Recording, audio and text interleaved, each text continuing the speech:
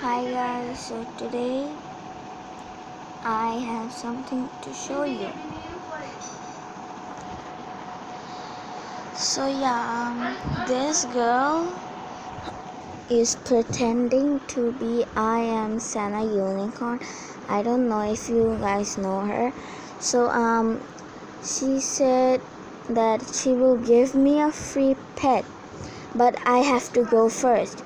But why? If she wanted to give me a free pet, then she could just give it to me. But she said that I also have to give a pet and stuff. So then I wrote, were you trying to scam me? Because scammers tell to go first. Then I wrote it, always. Then she said no and called me a fat ass.